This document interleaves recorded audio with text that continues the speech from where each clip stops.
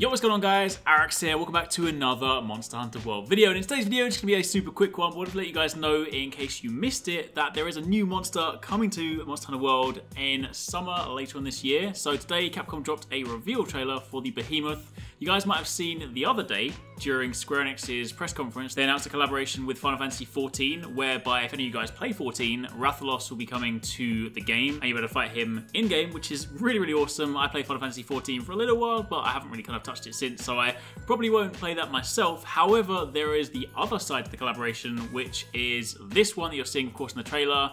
The Behemoth is going to be a new monster to fight in World, which is incredibly exciting. Of course, anytime there's a new monster, that means new gear, new weapons, so lots of cool stuff to farm.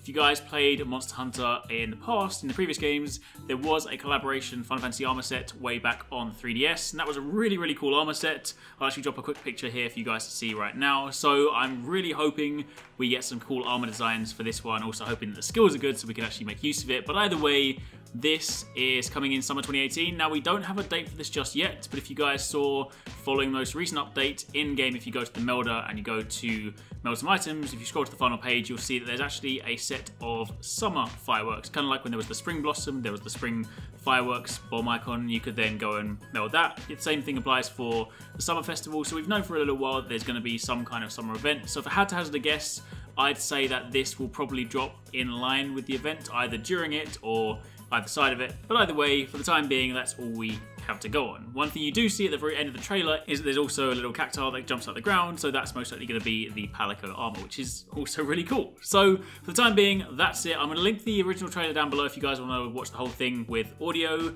But let me know in the comments down below if any of you guys are Final Fantasy fans. Let me know if any of you guys play 14 and are looking forward to fighting Rathalos in 14 as well. For the time being, thanks for watching. Take it easy. Catch you next time. Peace out.